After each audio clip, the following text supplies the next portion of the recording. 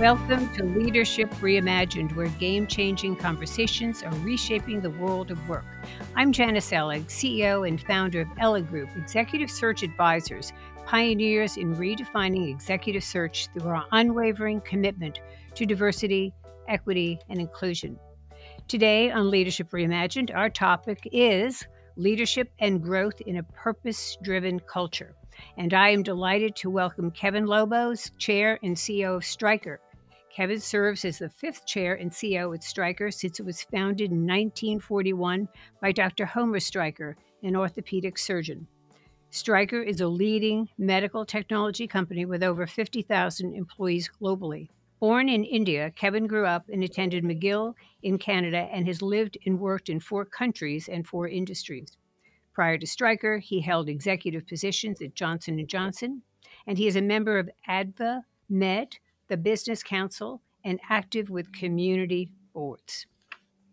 Kevin, welcome in a very busy world that you're living in and driving this incredible company. I'm delighted you could join us today. Thank you, Janice. It's a pleasure to be here with you. So we first met in 2021 when you attended the New York Women's Forum Breakfast of Corporate Champions as an honored company for your representation of women on boards.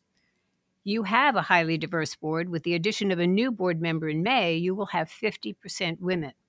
Why have women and diversity overall been important to your business? Yeah, thanks, Janice. We're really excited about the milestone of 50% of our directors being women. We've been unwavering in our commitment to DE&I, and we continue to invest in a strong talent offense that really focuses on an inclusive culture where we look to attract and retain great talent with all kinds of different backgrounds and demographics. The business case for diversity, as you know, is very well established. But in our own experience, what we've seen over the last 10 years is as we become more diverse, it is correlating with better business performance. So we have our own personal experience, and as we get more diverse, our business is performing better.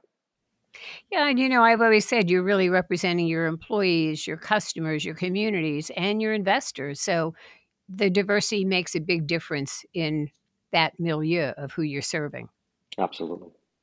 So your mission statement is, and I quote, "Together with our customers, we are driven to make healthcare better." Describe the word driven as it applies in Stryker, where you're looking for low ego and high humility in your culture. Yeah, look, our purpose is a key part of our culture. You can actually feel it in the company. Our teams are inspired to help their customers and the patients that they serve, and we are intensely customer focused as an organization.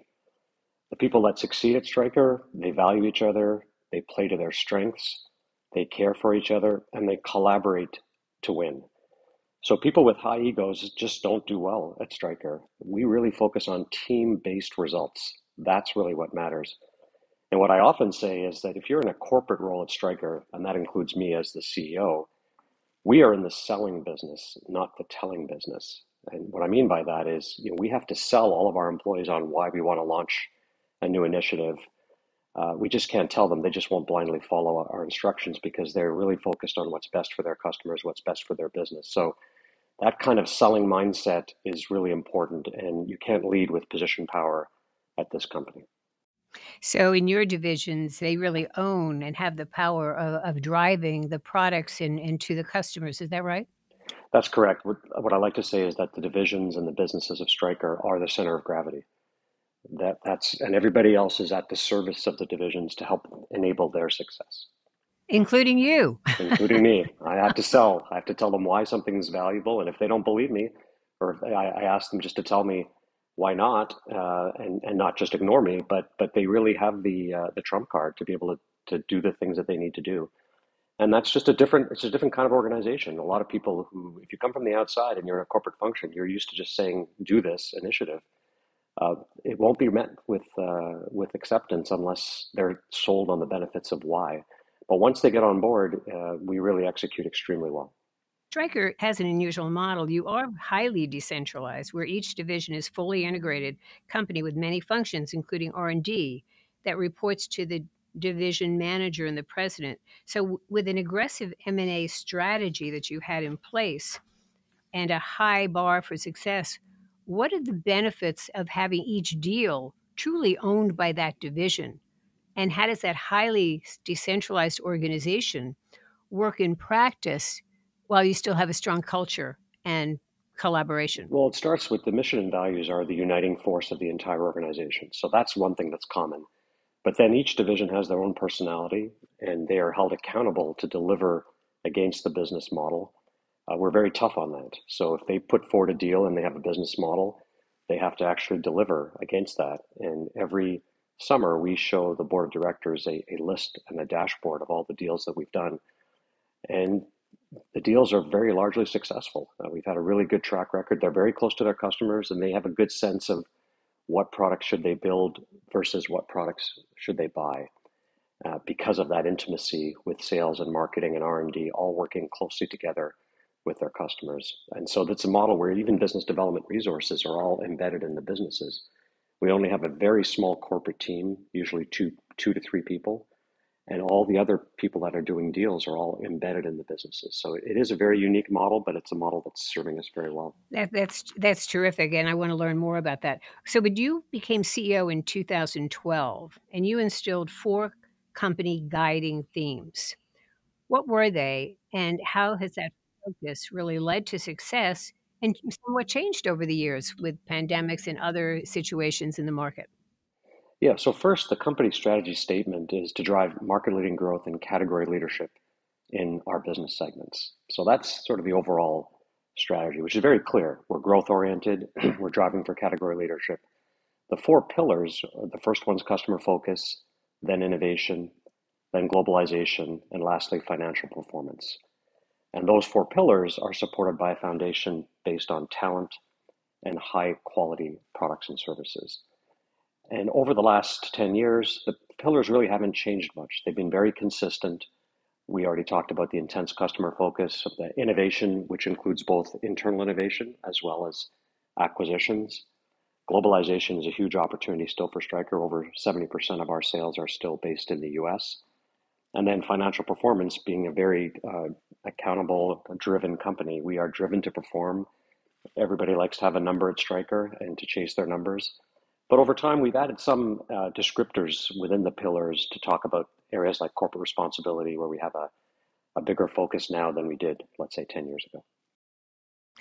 And since 2012, your revenues under your leadership have doubled to over 20 billion in sales, right? Now in 2023, going into 2024. And you've had over 60 acquisitions, which is an incredible number. So M&A has been a key driver of growth at Stryker, but has it been accelerated under your leadership, and why and how did you do that? What was your driver to really have more M&A under your leadership? Yeah, we've made a step change in acquisitions since I took over as CEO. And there was a couple of reasons for it. So the first was we had an incredibly strong balance sheet. And if you think back to 2013, interest rates were very, very low. So it made sense to be able to use up that balance sheet to, with very, very low interest rates, to be able to go out and do acquisitions. The second reason is these decentralized business units were so highly successful commercializing that it made sense to feed them with technologies, whether those technologies were internally developed or whether they were done through acquisition. And what we focused on is technologies that are growing faster than Stryker's growth rate. And so what that does is in the second year after integration, it then lifts the overall growth profile of our company. And we've gotten into segments that have more attractive end market growth. And that's why our organic growth, if you go back to 2013, it was about 4%. And it's been a steady climb, whereas in 2023, our organic growth was 11.5% as a company. So it's been a very consistent contributor to our growth formula. We are now considered a serial acquirer of companies and technologies with over 60 deals in the last 10 years. And we are going to continue this formula because it's serving us very, very well. Well, that's a lot to absorb and integrate and make successful. But I understand the first deal for you as CEO of Stryker was Mako, a robotic application in surgeries. And many of your surgeons were not favorably inclined and these were your top and tough customers. So your stock actually fell 5% the day you announced the deal, and customers loudly criticized the deal. However, as read about this, Mako's acquisition makes Stryker today the clear leader in robotic assisted surgeries. And in the US, 60% of knee replacements are done by the Mako robot. And you've said in past interviews that, quote, you have to listen with one ear to the investors and customers. You can't listen with both ears. Well, in listening with your one ear, Kevin, you made a calculated success story out of where you were highly criticized. You made a tough call, and CEOs always have to make tough calls. The buck stops with you. So, how did you know that, or did you not, but you thought it was a calculated, great risk to take in doing this? Yeah, absolutely. This was a controversial deal without question. Not only did our customers not like it, our own sales forces were not really so excited about it. Investors, as you mentioned, did not treat that very well with the big drop in the stock initially. But really, for us, we just looked to really delight our customers and deliver a better experience. And what we knew is that 25% of knee patients were not satisfied with their knees. And we felt that the knee application, the total knee application, was the killer application. And it felt like a call to action. We have to find a way to have these patients be more happy with their outcome. It just felt like a bet worth taking since it had the potential to transform the industry. And it was one of those deals that had what I told our board at the time, just enormous upside that would likely last for a decade. And we've now celebrated our 10-year anniversary of the deal. And what we see is that Mako still has the potential to keep us in the lead on robotics for another decade. And we are now adding spine and shoulder applications and things that we really frankly didn't even think about 10 years ago. We have a very strong balance sheet. So we could afford to take the risk. And if you want to win, you just have to be willing to take risks. But it was really rooted in knowing that we can make these procedures easier to do for a surgeon, more predictable, more consistent, give them better information. And the idea of the one ear with the customers is sometimes the customer doesn't really know what they need, right? And the idea of robotics was very polarizing. And so you listen to what concerns they had, what issues they had, but sometimes they don't, until they see it and experience it, they don't really understand the value that it's being given. So most customers didn't like it at all.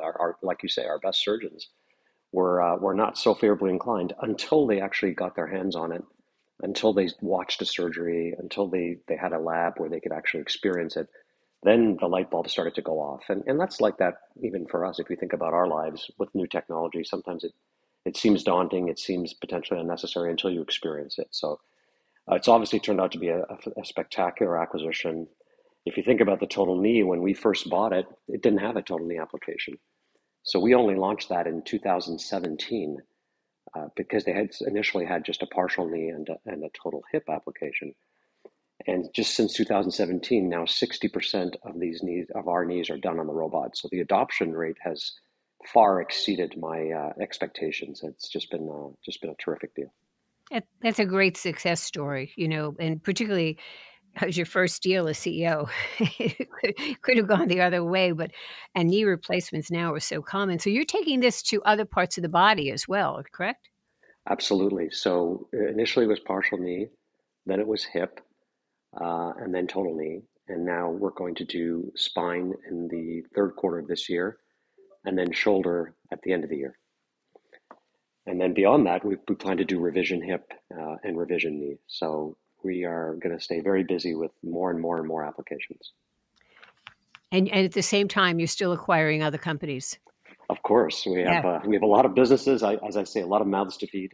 So the businesses are all hungry for different technologies, and we have a diverse set of businesses. If you include beds and stretchers and surgical equipment and stroke products for the brain, external defibrillators, as I mentioned. So a very, very broad group of products and musculoskeletal needs from foot and ankle all the way to cranial implants. So it's a very diverse set of businesses. And the beauty of being decentralized is that you can have 2 or 3 deals going on at the same time.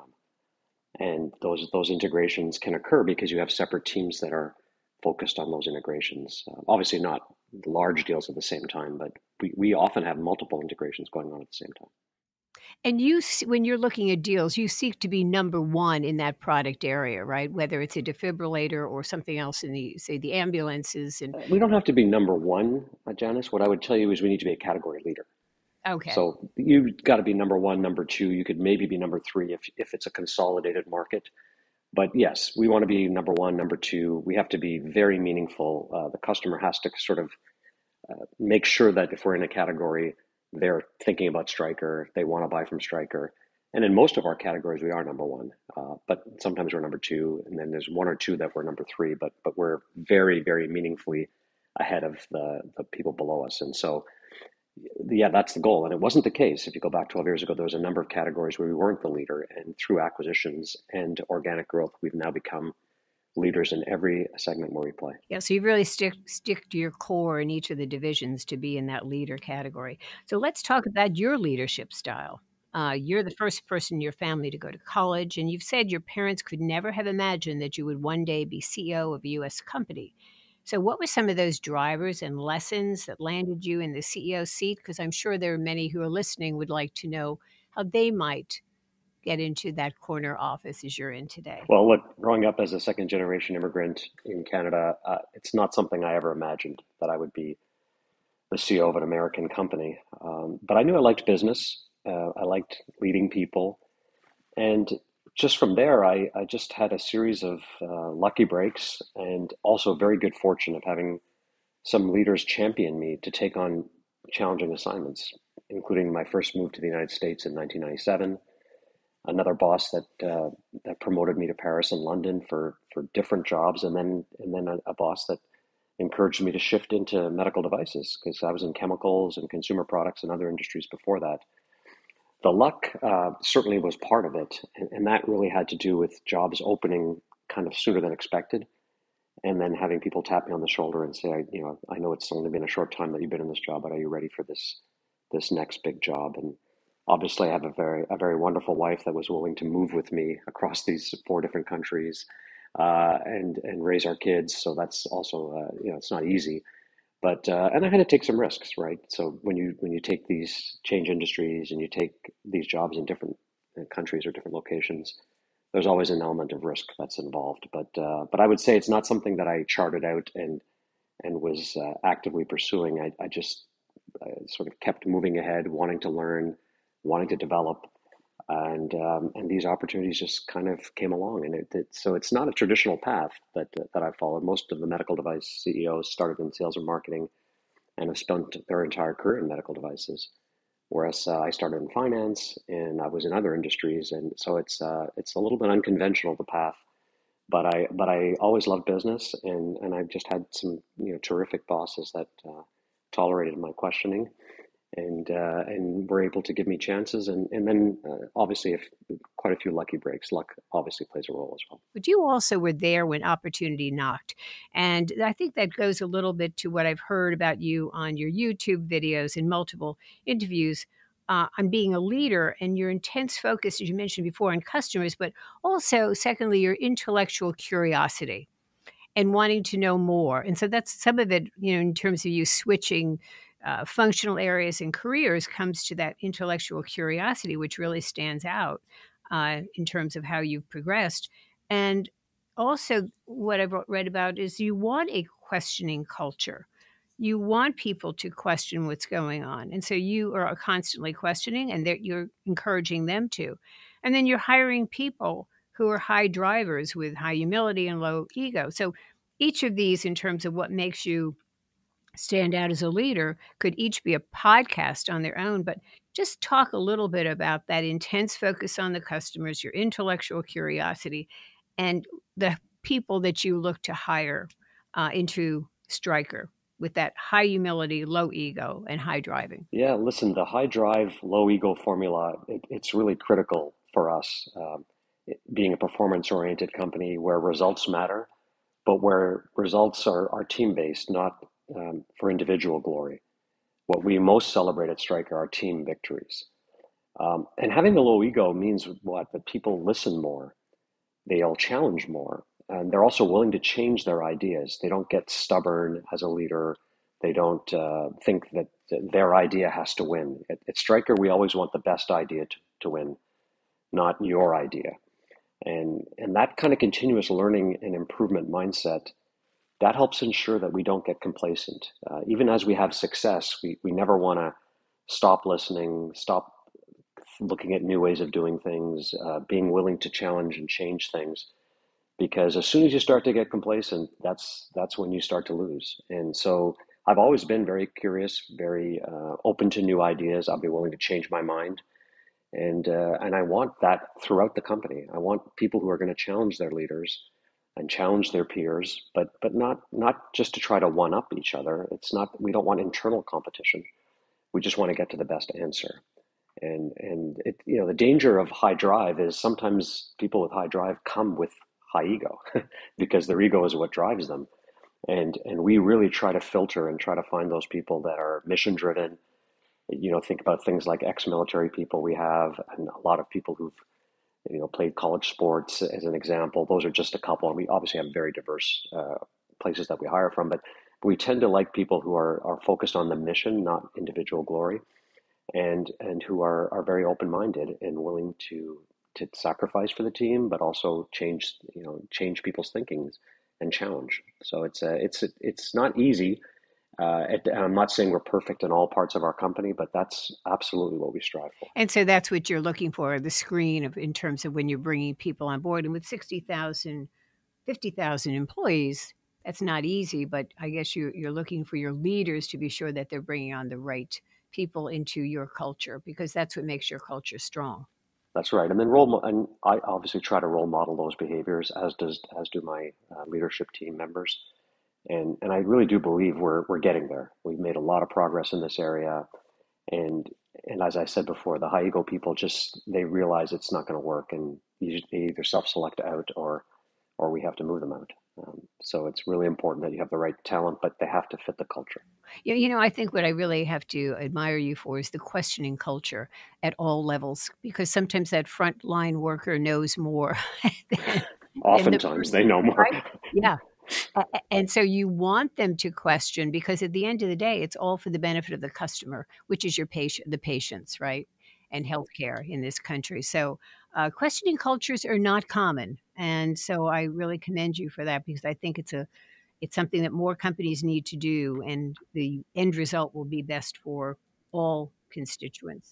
Yeah, like what we like to say, Janice, is it's sort of a kind of a reverse pyramid is the way we're structured meaning that the sales force is the tip of the spear. They're the relationship with the customer, and then everybody else lines up behind them to help them be successful, versus having a top-down sort of orientation, this decentralized model. And that's why it's not for everybody. There's people that come to Stryker and it's like, this is just too hard. If you're in a corporate function, you just have to spend so much time selling, as I mentioned.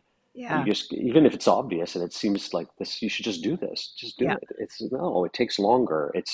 So it's not always easy, but it's the model that works best for us, and we tend to get to the best answer that way. It's not always the most efficient, but it definitely works. Well, and you've said one of the most important lessons you've learned as CEO is to be patient. So, that you need to be, and I quote, very firm in where the company is going, but very flexible in how we get there.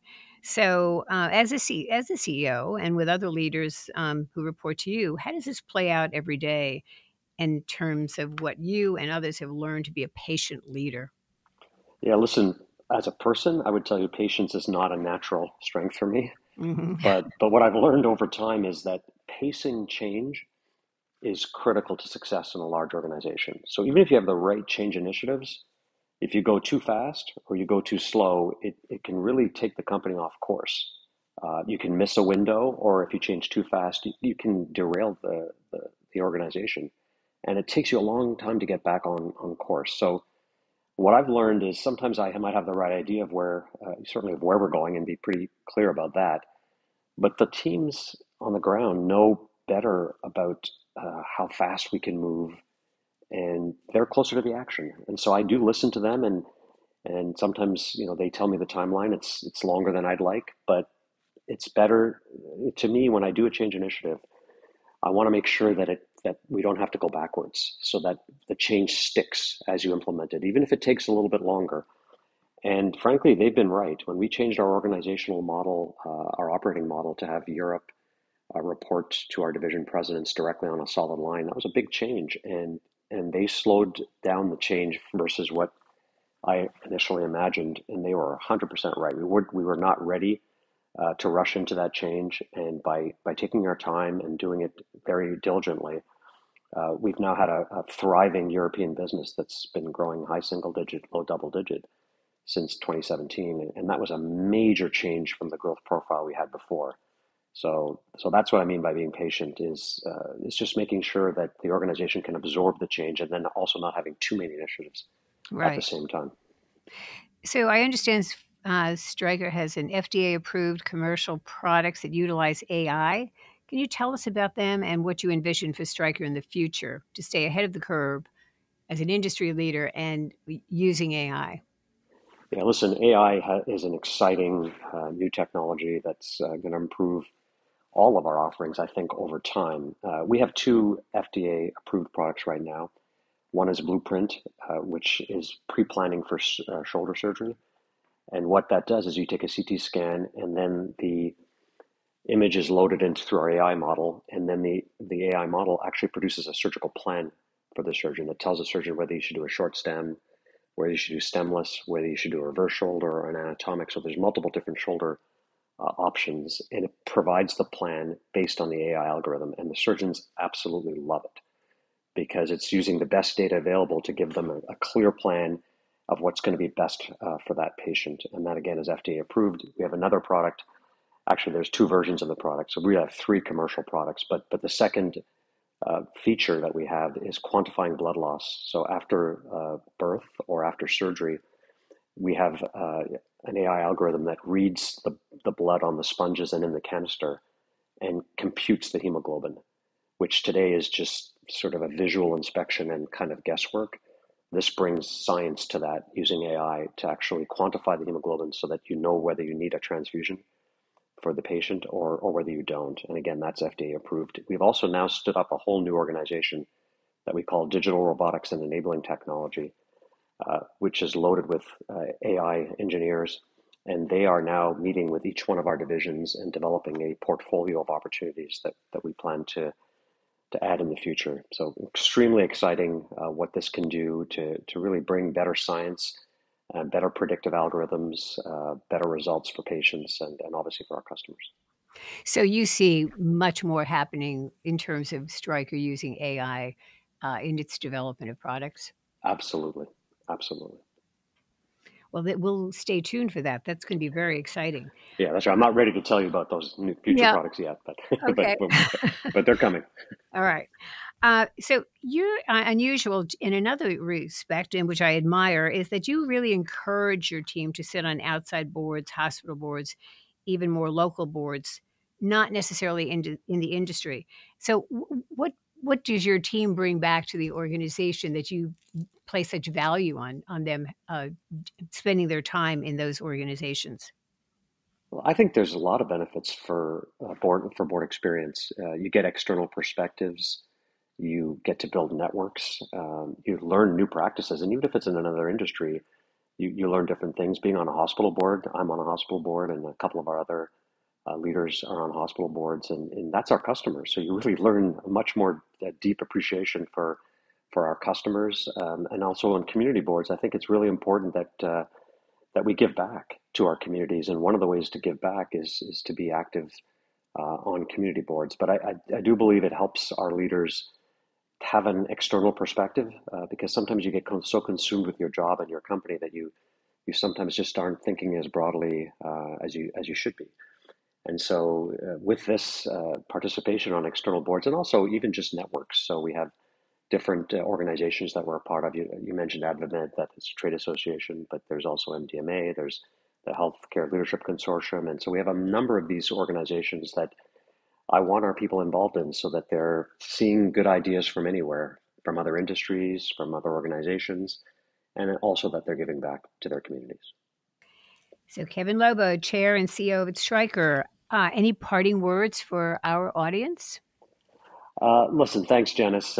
It's just an honor to be the CEO of this company. We had an incredible year in 2023, and we're going to continue to innovate. We're going to continue to grow and impact the lives of millions of people around the world. I'm incredibly grateful to our employees who live our mission and values and serve our customers each and every day. Well, I really must commend you on all you're doing with all the products and the M&A activity that's going on because you really are going to change the planet and healthcare for so many individuals worldwide. And I don't yet need a knee replacement or anything, but I'm glad you're working on all of these innovative products, really, which will help so many people. So, Kevin, to you and your team, thank you so much. And thank you today for this incredible journey into learning more about Stryker, and we will stay tuned for more updates from you. Yes, thank you very much for inviting me. And thank you to our audience for tuning in to another game-changing conversation on Leadership Reimagined. You can find me on LinkedIn, Instagram, or visit our website at elligroup.com. Thank you all for joining us today.